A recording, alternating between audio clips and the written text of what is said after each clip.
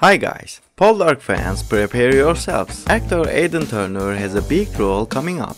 Following his turn as leading man Ross Poldark in BBC One's smash hit period drama Poldark, Aidan Turner has taken on an exciting new role. Turner is set to play Leonardo Da Vinci in the upcoming international drama series Leonardo. The show, co-created by the Man in the High Castle writer Frank Spotnitz, will tell the story of the famed artist, engineer and inventor.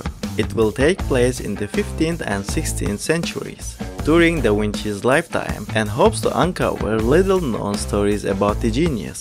The Irish actor is best known for his portrayal of Ross Poldark in the 2015 revival of the BBC series Poldark. Turner also played Dwarf Killer in the 2012 to 2014 iterations of the Hobbit trilogy. According to Variety, filming wrapped on the series' Italian shoot in August 2020, after the show became one of the first large-scale productions to resume production during the coronavirus crisis.